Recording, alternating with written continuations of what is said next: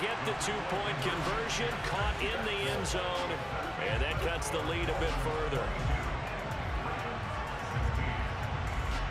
Tucker now to kick it away following the touchdown. And here comes a return from a few steps into the end zone.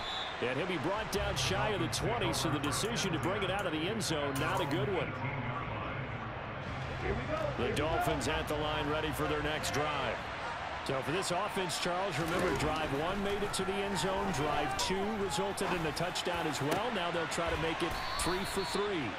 Yeah, and you know, they told us all week that this was the plan and this is what they wanted to execute, but did they really believe it would happen this well, this efficiently? I know they'll take it, and afterwards they'll say, there's...